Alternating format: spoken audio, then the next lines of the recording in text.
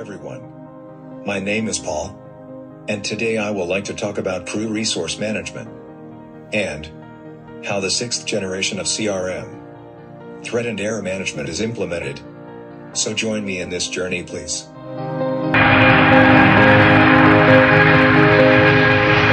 An undesired aircraft state is an aircraft deviation or incorrect configuration associated with a clear reduction in safety margins.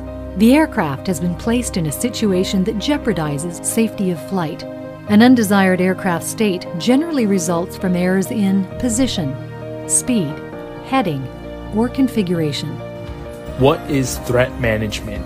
There are two aspects to threat management. One is recognizing that a threat exists while coming up with a strategy to deal with the threat so that it does not continue to reduce safety margins or contribute to an error.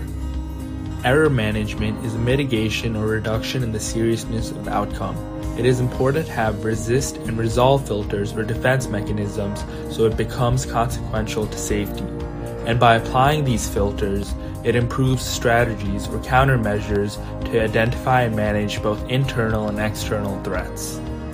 This is the second part of the model. When the errors occur, there's a resist and resolve aspect. The resist does things that already exist within the system to protect against errors, and the resolve is when the human corrects the error before it leads to an unwanted consequence. In the field of aviation, it is important to note that threats and errors are part of everyday aviation operations that must be managed by flight crews, since both threats and errors carry the potential to generate undesired aircraft states, in which it is the last opportunity to avoid an unsafe outcome.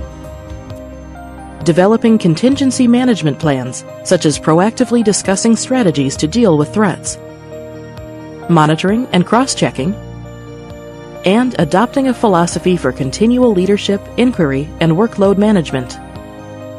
Some practical examples of these best practices are a thorough walk-around during pre-flight to uncover possible mechanical error, clarifying an altitude clearance to reduce the odds of an altitude deviation, briefing the cabin crew of the acceptable time and reasons for an interruption, thus reducing the likelihood of mistakes at critical times during the flight, or loading extra fuel when the destination airport's weather is close to weather minimums to allow extra time if a delay is encountered.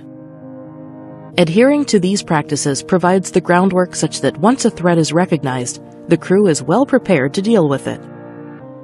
Threat management provides the most proactive option to maintain margins of safety in flight operations.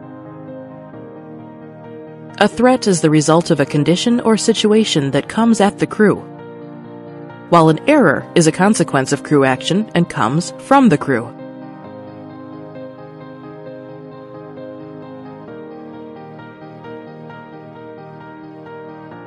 These errors can be spontaneous, caused by a momentary slip or lapse in judgment, or they can be induced by a known threat. For example, an ATC interruption during taxi might cause the flight crew to miss the trim setting for takeoff. Or the errors may be more deliberate. The flight crew may disregard an SOP because they are in a hurry.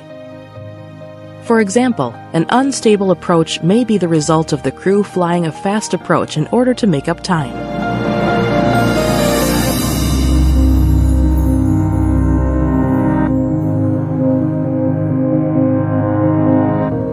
If an error occurs, it is essential that it is recognized as soon as possible and is dealt with in a safe and appropriate manner.